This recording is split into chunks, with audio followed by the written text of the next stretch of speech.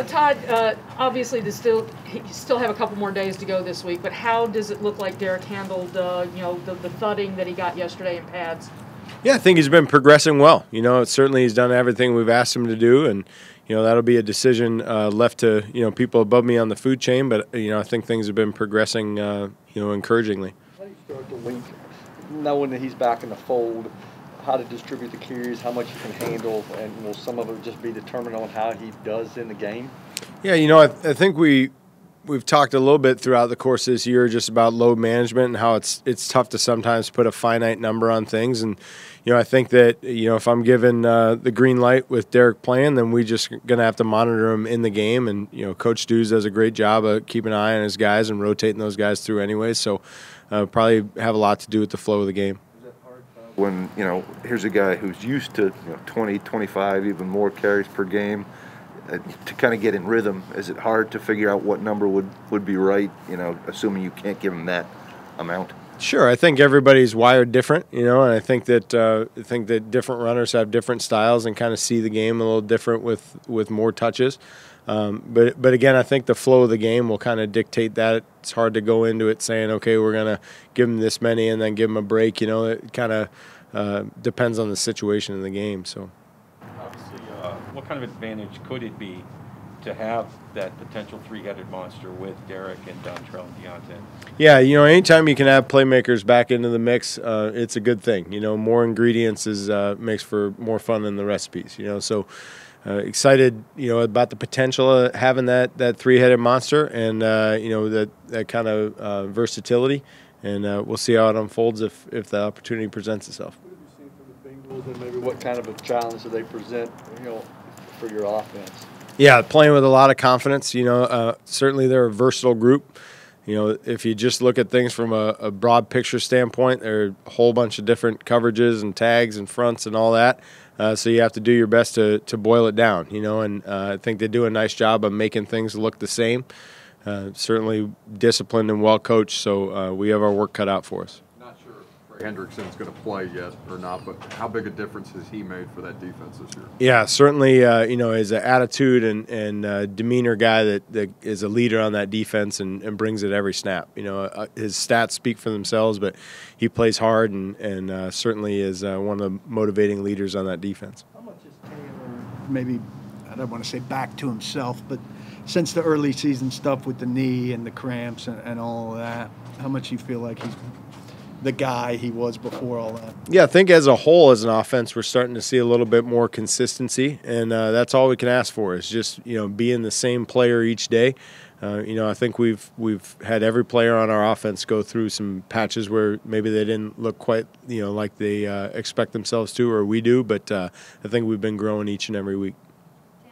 About the edge rushers yesterday, Bengals, the challenge there. It's always important to protect the quarterback, but up against this defense, just how much more of an emphasis will it be going against the Bengals? Sorry, I had to take a little drink there. Yeah, it's always something that we're aware of. You have guys that are talented edge rushers on just about every defense we play nowadays, and we need to make sure we take care of the edges so that Ryan can, obviously progress downfield and have enough time to step up in the pocket. So we have a plan for that each and every week. They have a couple of talented guys, but it's not the first team that we've played that has. So, hopefully we can execute the plan as well as we have in recent weeks. With Ogunjobi out now on IR and the injuries they do have on the defensive line, does that make it maybe tougher to do you prepare to see those guys, or do you also have to look at some of the guys that have stepped in over the season? How do you plan for that? Yeah, they have some versatile pieces, so I think you need to look more at the structure maybe than the personnel. Obviously we had 3/4 of a game's worth of the playoff game against the Raiders to kind of take a peek at some things. But overall, we got to let our rules be our rules and go in on one-on-one matchups. With guys like A.J. Brown and Julio Jones, receivers that you want to get involved early, how do you go about balancing that, whether it's scripting or just trying to make sure that everybody gets their touches and they're involved and kind of tuned into the game more? Yeah, I think it's a process. As you set the game plan in the early parts of the week, you want to make sure that you have some things where the guys look at the game plan and say, oh, yeah, that one's for me, And I think that's important. And then certainly you want to find ways to be versatile early in games and make sure everybody's in tune and involved in the game. But a lot of that also unfolds as you see what they're trying to do to you schematically in their game plan. And you say, okay, we're getting a lot of this coverage. Now we can go to this counterpunch and so on. So. Themes, Todd, that you guys had as you sort of self-reflected, during that off week, maybe a theme or two that you tried to work on especially?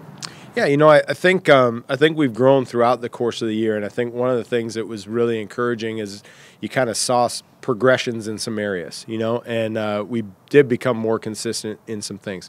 But we're just scratching the surface of where we want to be as an offense and where we want to go as a football team and doing our part in getting us there. So, I think there was a little bit of a balance between, okay, these are some schemes we can rely on and have executed well and have improved upon.